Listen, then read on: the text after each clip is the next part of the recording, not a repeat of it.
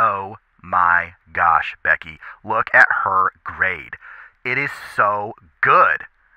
She must be one of those math girls. You know what they say about those math girls.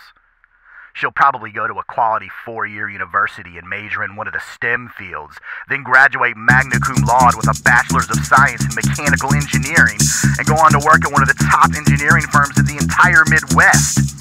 Or maybe even start her own consulting company. She's just so smart. I like P.E.M.D.A.S and I cannot lie when I try to simplify. If you please excuse my dear Aunt Sally, when you do this math it gets solved like Jessica Fletcher. Got the rules, you betcha. P is for parentheses and exponents is E. That M means you should multiply and division for the D. A is for addition then subtraction. Like Lynn Reed. Hey kid, listen, you say you want to simplify? Then grab this knowledge, it's not your average problem, there's order. Parentheses first, then do the exponent, but stay alert. Next, multiply, divide, do it left to right. Addition and subtraction, do them just alike.